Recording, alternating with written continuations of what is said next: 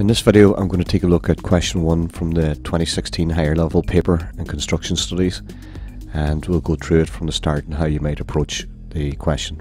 First of all, you're given clues in the question as to what they're looking for here. It's a front porch, flat roof, 1.5 metres, external wall of the house is shown, and the porch is insulated, covered with layers of bituminous felt, plywood decking, 200mm roof and joists, insulated plasterboard, concrete block, 400mm concrete block wall, full cavity insulation, and then all these other clues: external wall, flat roof, the window of the porch is a triple glazed unit. You're drawn from a level of 300mm below the fixed frame of the porch and 400mm above the abutment, and I'm just highlighting each of the different things that are shown in the question, which are your clues. And the part B is to do with the prevention of water coming in at the ingress at the junction between the roof and the wall. So before I start any question, I'd always sketch out kind of roughly what I'm being asked for in the question, and you can see there the 1.5 metres is showing the flat roof coming out.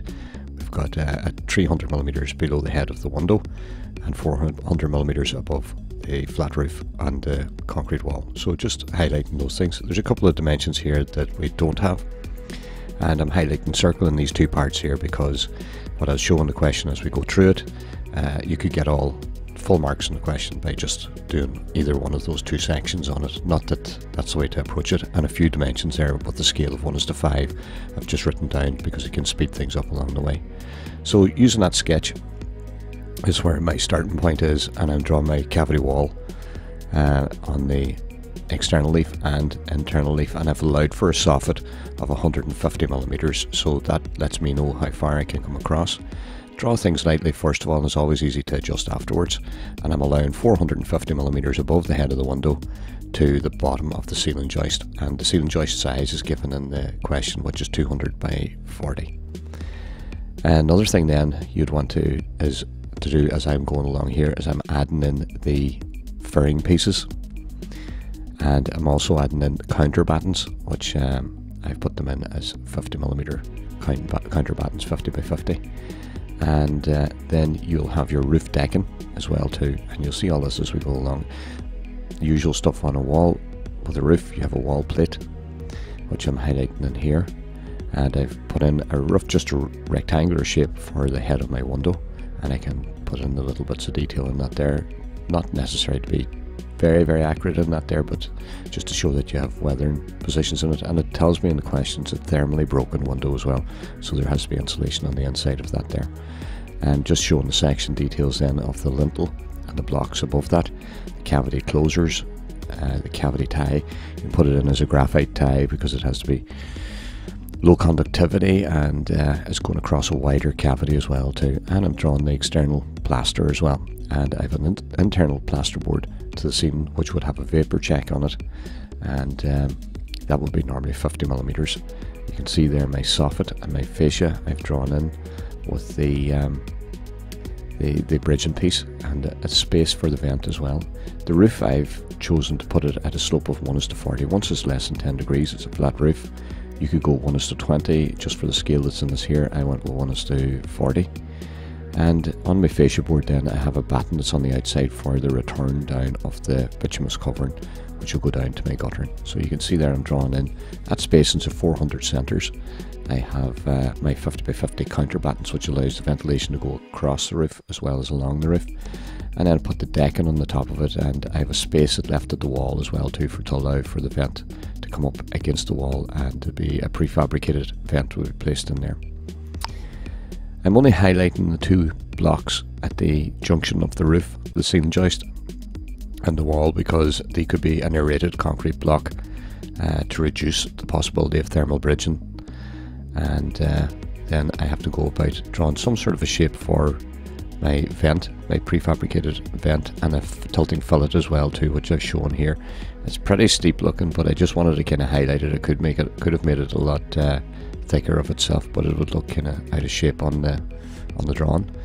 A gutter is shown in here as well too, and we're getting pretty close on a lot of the detail here now in the drawing. And really in the exam, for this level of detail, this would you'd be really pushing it to be able to draw that inside of the time allocated around the 30-minute mark. I would be saying you spend maybe 20 minutes on that there. You can see I've got a step DPC shown there now, and I'm using a bit of colour. You don't have to go to huge detail on that there. The step DPC I put in is at a right angle.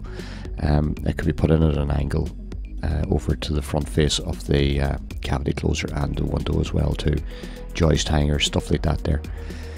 You're seeing maybe 20-25 minutes of getting as much drawing as you possibly can. When you hit that there point, you want to start labeling stuff then, and it's really no good drawing something without labeling it. I've used a few colours here as well too for my air tightness tape, for my breather membrane, vapor barrier, bituminous roof covering as well too, and all of these will be labelled, and that's what I'm starting to do here now. I'm just labelling through each of these as we go. You'll be able to stop the video at the end and take a look at each of the labels what I have on here, and there's some that I even leave out at the end, but you'll notice one thing, let's be very clear. In the marking scheme for this here, you had to get 11 elements, and if I never went above the ceiling joist, I could probably have got my 11 elements without actually drawing anything above that. But to be on the safe side, you would want to probably label about 15-16 elements, and just leave it comfortable for yourself to be able to do that. Allow yourself time in the exam to write in each of your details that you have drawn, and like I say, you could get full marks without actually completing that drawing. To complete it to the standard I have here, you'll be really tightened to be able to do that there. It would be incredibly difficult to do within the time that's allocated for that there, but to get full marks you don't need to have that level of detail, and I would be saying not to kill yourself on trying to get absolutely everything in the drawing completed. Make sure that you have 15-16 elements minimum to try and nail those elements that they're looking for in the exam, like it showed you at the start with the sketch, what I highlighted with the two different areas. There's plenty of detail in that there. I'd say if students didn't know full details of a flat roof, they would still manage to get full marks in it if they knew the head and the window detail well, and the same goes for a flat roof and not knowing the window detail well. So that's pretty much it. You can slow down the video and look back over it there for more detail.